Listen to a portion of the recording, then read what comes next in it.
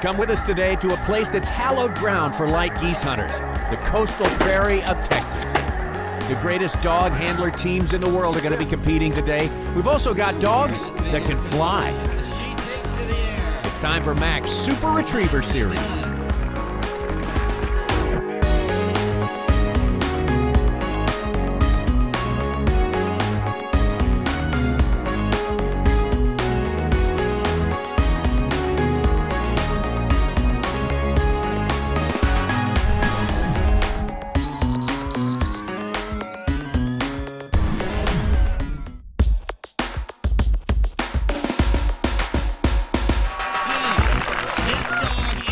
Start things off with our Ducks Unlimited Big Air competition here in El Campo. And we have already had some fireworks in our first semifinal round. Keep in mind that the world champion, the world record holder, Little Morgan, is on the way, coming up today. But in that first round, take a look at Coco and Mike McWilliams, a tremendous jump of 18 feet and 11 inches. You have got to watch Mike McWilliams toss the bumper. I have seen it 3 or 4 times, and every time it has been absolutely perfect. We got the green light. Team drove down from Breaux Bridge, Louisiana, and another excellent effort right there. Perfect toss.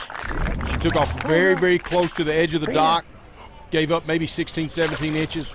Nice job for the rookies. Paul Cam may tell the tale on this one. They gave up 2 feet last time. They took a little bit of that back and a better jump. 20 feet and 2 inches for Mike McWilliams and Coco. Possibly the most talented dog in Big Air. Strong, fast, big ups, absolutely loves to retrieve. But Brent has got to get more consistent with his tosses. Let's see what he does. Brent Olson and Raider, the team from the Cornhusker State, catching the ear of corn out there. That is their trademark, and another good, solid effort from Raider. He's a big boy, a lot of power there. Drive is what you need in a big air dog, just like you need it over on the Super Retriever track. We got some good efforts there. Brent and Raider moving into second place, but Mike McWilliams and Coco still dominating in big air so far again. We got the world champion on the way. And we've got some weather on the way as we move over to the Super Retriever Trials course. Bill Autry and Rue, the team with the best score so far, 71 faults. We've completed Flight 1 as we move into Flight number 2. 12 teams hopeful of making the 5 spots that go to the finals. Here comes Fred Brown and Ruby as we take a look at our Sport Dog virtual course. Fred and Ruby are brand new. Let's see how they can handle a very, very challenging course. Mark 1 comes out at 150 yards. Your dog has to be steady to see this mark. Mark 2's out to the left at 175. Again, they're marking off the gun barrel only. There's no attention getting sound in the field. Mark 3 comes out at 190, way out there on the right side. Now sit really, really tight because here comes one in your face at 5 yards. After you sit tight, you pick all those birds up, you got a big monster blind out to the left. Now remember, everything is happening on the right side of the course. You got to push that dog left. Keep him to the left to make it happen. Take them, boys. Start laid out in the blinds here. We got the gunners to the left. A lot of distractions. First mark down. Ruby did not see that mark. She's a field trial dog. She's not used to guns at the line. She's probably thinking, what in the world are we doing right now? To get to this semifinal round, these dog and handler teams have competed in 90-degree heat. It has moderated a bit on today, but the conditions are still tough. Very, very humid down here on the Texas Gulf Coast. Now, Fred has a really unique whistle. If you'll notice there, it looks about like a trumpet, and that's for carrying great distances. When he blows it, you will know it. Well, great distances are on the menu today. Again, that blind bird 320 yards away, and the marked birds are no picnic either. Pretty decent line. She's fading a little bit right. Look for a quick whistle. She has no idea where any of the other birds are other than the one that was right in her face. Again, we're looking for the fewest number of faults today. The 5 teams with the fewest faults will advance to the final round. Let's see how Fred does marking the birds himself. Often that's a little bit of a learning curve for folks that are just involved with Super Retriever Series. Nice work so far. Fred, the retired engineer from Overland Park, Kansas, 71 years old. Hanging with the youngsters, doing a good job. Big left back there. Again, Ruby, in essence, is running about 5 blinds here. A little bit deep of the bird. Bingo. Fred's done an outstanding job marking these birds so far. 24 faults is definitely ahead of the game at this point. Very impressed. Big left-hand bird. Whoa. You notice what he said? He said back, trying to get her to back up a little bit, and that's also the cue for her to go on a blind. So, little handler error there, no big deal. You can't blame Ruby for that one. Boy, it's so hot out here. It's so hot. Humid.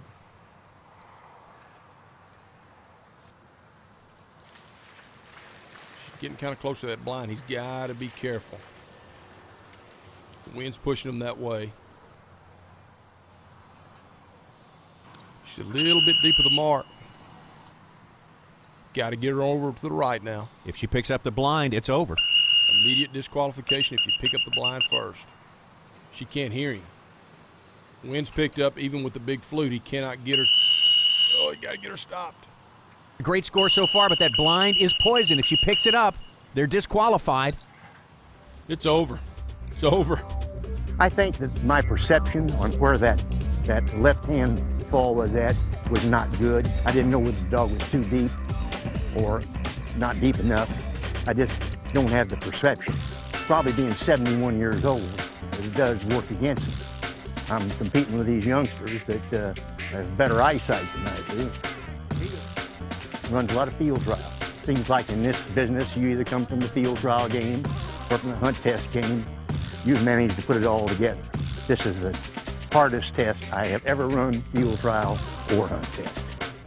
We are right in the middle of our semi-final round of competition in Max Super Retriever Series here in El Campo, Texas, as we make our way around the square in the Pearl of the Prairie, coastal prairie here on the Texas Gulf Coast. Next to the line, Cade Gentry.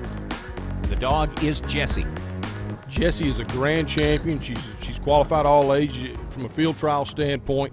Probably the most versatile dog left in the field. Outstanding marking dog. She does have a creeping problem, and if you'll notice, Cade has her set up way deep, thinking that she's probably going to creep up to where she needs to be. He's putting himself between her and the line, in other words. That's right. Got to see that long bird. Maybe flash marking. Maybe barely saw it there. No idea on that one. Heel. Back way right. Come on, Jess. Sit. You know she's going to see this one. There's Jessie. Sit. Good little creep in the wind. Got hold of that one. Did you see that? Blew it way back behind the blinds. Judges will give her a little room there. Come on, baby, dig it out.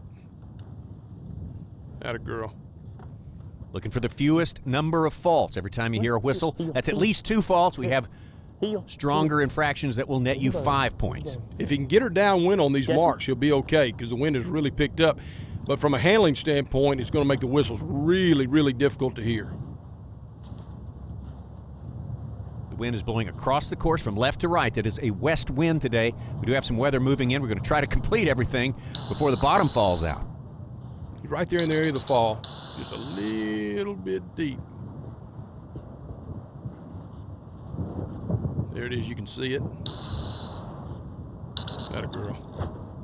Best score so far, Bill Autry and Roos, 71 faults. If you noticed, he sent her on back. He's telling everybody and her, you don't know where it is, I'm just going to send you in the area and hope. Sit. Pretty nice work. Got a score of 30 going into the 2 big birds. Good. Good bird. Good. Right there. Bye! Long left-hand bird. Just on the other side of that little pond. Little right back there. He's going to hold her real tight. He knows all he has to do is survive here. Just make it to the next series.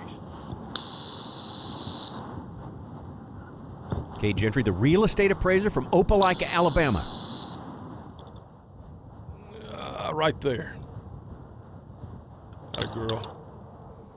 Got the blind to go. The blind, 320 yards, rough and tough. Excellent score so far, 46 points. Well, I tell you, 320 yards with this kind of wind, it's going to be almost impossible to hear that whistle. Boy, you can just hear the wind pick up. I don't know if Cade's nervous about her hearing the whistle, but I would be. Look how far she is offline now. She's deep. That is a long way. She's not hearing him at this point, is she? I don't think she is at all. She's got it coming in based on the scent and where she thinks she should be. She heard him that time. Right over, still shallow. Well, you hate to give a back right here, especially with a hard-running dog like Jessie, because she may just turn and be gone forever. Didn't hear that one. Oh. Man. To tell the truth, I'm glad I didn't lose her. There's 3 times I thought she was just gone. You know, you get a lung full and let it go, and you run out and you get another lung full and let it go. The first whistle refusal I got out there, if she would have sat and I could have got the calf, we would have cleaned it up. Here, Jeff. Atta girl. Atta way to stay with me. Here, heel.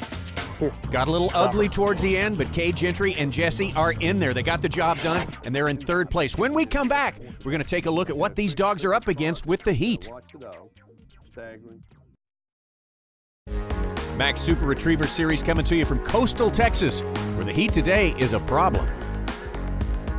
Every year, we hear about dogs dying in the early season. It doesn't necessarily have to be 100 degrees for a dog to overheat. No, in fact, just the opposite. It can, if the temperature plus the humidity equals 150 or more, then you've got a danger day. And what that means is make sure your dog's in condition, be alert, watch for the dogs that show signs of overheating, excess panting, staggering, slobbering too much. Stop and get something done. The key is to get the dog cooled off with ventilation. I like to get them in the truck, turn the air conditioner on full blast, blowing right in that mouth. They can suck that cold air down in their body core. It's okay to cool the dog off in water, not ice water, but just water. Now, one of the things you don't want to do is take your dog and take it out in a pond. That sounds good on the surface, but if you're not willing to go in there with it, don't do it, because the dog will get out there and start swimming around. It's already overheated. It can drown. You can lose it in the pond. Now, every dog that overheats needs to be checked by a veterinarian, even if the dog appears to be normal, because I've seen it many times in practice. A day, 2 days later, we get some body systems that start going awry, kidney failure, GI problems, and those dogs can die even a few days later. Managing the heat, managing your dog in the heat, that's part of what's required of these teams today. Here's a familiar team. They won the Great Outdoor Games on their first trip. Gold medal went to Chris Aiken and Boomer. Explosive Desire, great dog, Grand Hunter Retriever champion, master hunter. Used to the hunting scenario, hunts just about every day of duck season. Well suited for this competition. The quintessential Labrador. And in his prime. See it? See it? See it? See it? Good. Boom. How well did he mark? Got a straight line on that one. I think he probably saw more birds than anybody to date. He looks like he did a pretty nice job. Let's see how things work out here. Boom. Again, we're looking for the fewest number of faults. Best score so far, Bill Autry and Rue with 71.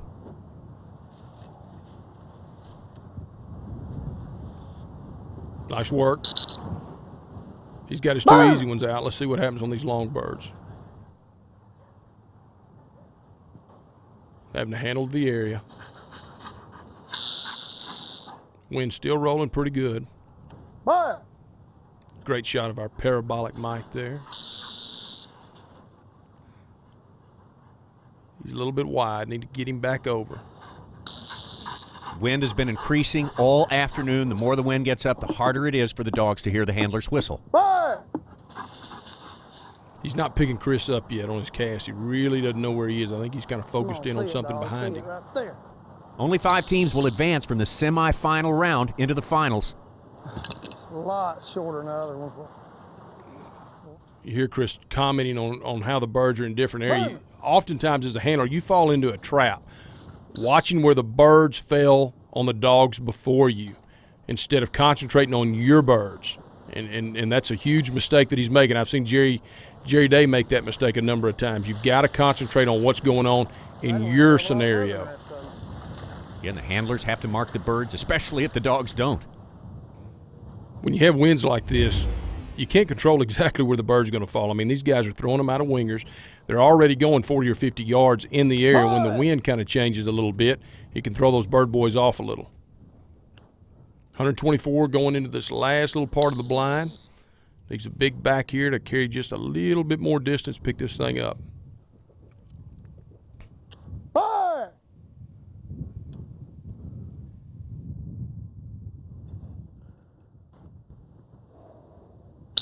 What a disaster of a test. Birds are all 25, 30 yards from each other from where they were on the first dog.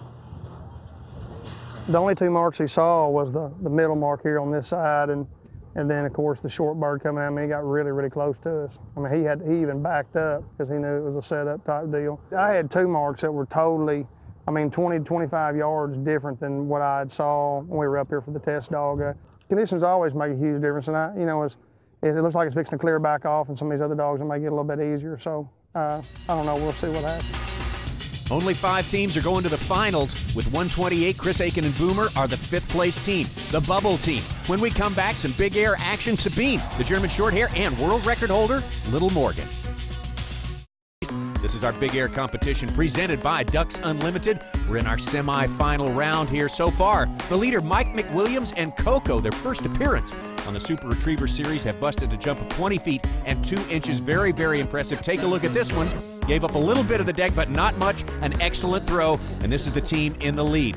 But how long will that last? Because the jumps get longer and longer. Let's take a look at Mike Bracken and Sabine. Sabine's got big time ups, just like the wire hairs, as well as the short hairs. They can really get up with a little speed. Oh! Got to have a better toss. She did a good job at the dock. She did her job. The handlers just have got to get a better toss here. Good-looking German short hair. By and large, we've had good tosses so far, but that one was definitely below par. Yep. I mean, they lost probably 2.5, 3 feet on the toss. Got to have a great toss. There he is, the world record holder, Little Morgan. Mike Jackson, Justin, tell us why this is the farthest jumping dog in the world. Man, his size is perfect, tremendous amount of speed, a ton of drive and height. He gets unbelievable height off the dock. 26 feet 2 inches is the world record. Oh, golly. We got the wind at our back today. An excellent jump at a toss that was 6 feet short. We had a world record with a good toss there. A world record with a good toss, and it just didn't happen. Mike Jackson has got to get with Mike McWilliams or somebody. He's got to do a better job on his tosses. 23.8, and that's given away 2 feet. They're at the takeoff, but Mike Jackson and Little Morgan, with all that, effortlessly take over the lead, 23 feet and 8 inches. That's the mark to shoot for here in El Campo. All right, our semifinal round continues here in the Retriever Trials. To the line, Clint Johnson and Savannah. Savannah is one of the finest pure marking dogs I have ever seen. We've had a multitude of tests over the years that she has been the only dog to come up with the money bird. Just if she sees it, it's coming home. You can bet on it. See how well she marks on a course that has been difficult for the dogs to mark so far. Man, look at this craziness. I mean, 320-yard blind is the least of your worries. You got one in your face at 5, marks all over the field from 190, 175. Very, very difficult scenario. Clint and Savannah from El Paso, but that's El Paso, Arkansas. Tiny community in the central part of the state. Let's take them. Right there. Come on. Set. See that one.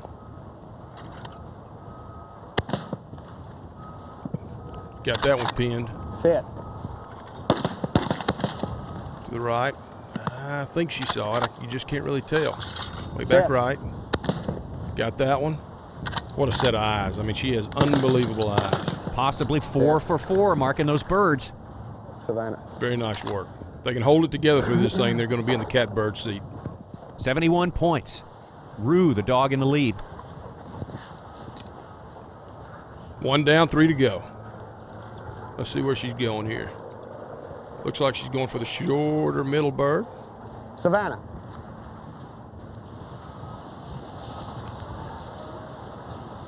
Go, girlie, go. Only dog to pick up that mark clean. She's got eyes, man, I'm telling you. She's got the gift. Dog does a lot of hunting as well. Ducks, dove, quail, geese, even blood trails, wounded deer. He had to fill in all the blanks, you know. Absolutely. Savannah. Long right-hand bird. Ooh, I think that short bird kind of erased some of these things. I'm just almost certain that she saw that right-hand bird. Got to drive her back now. Got about 100, 150 yards to go. 12 teams again shooting for 5 spots in the finals here today in El Campo. Clint's a professional trainer.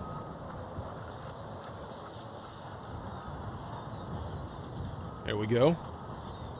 Here. Long left-hand bird left. Savannah. That eraser bird took its toll on her. She doesn't remember these long birds. Come on, baby. I hope you know this bird is better than I do. It's a hard-working team. They do 30 to 35 events every year. That's a lot of weeks.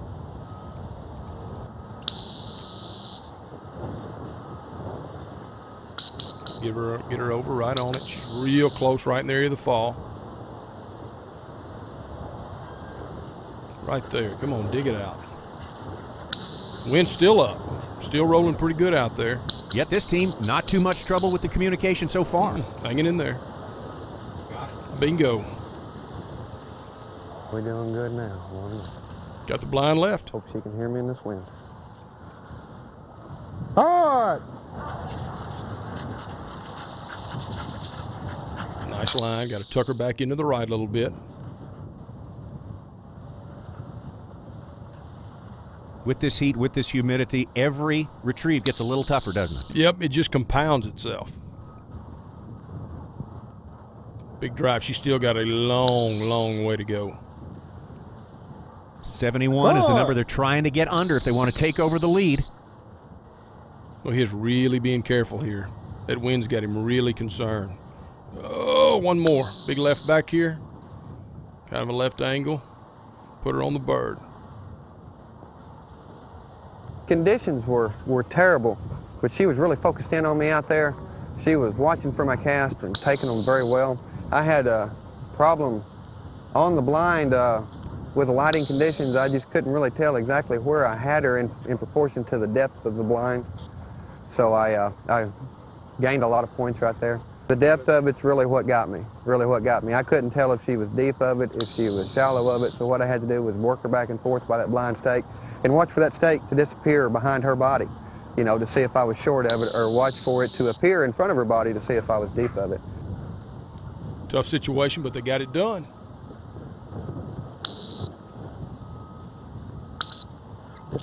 Whew. That was kind of tough on that blind. Oh, they had the lead in hand at one point. Let it slip away slightly. As it is, they are tied for second place. Clint Johnson and Savannah. We're 2/3 of the way done with our semifinal round in the Super Retriever Series. But in that final flight, some tough customers. Stacy West and Rankin. That dog there, that is Brown, run by Brian Grantham. Also, we're going to see if Little Morgan's 2310 will hold up as we head for the finals in the Big Air as well. A lot of stuff coming up next time we see you here in El Campo, Texas on the Super Retriever Series.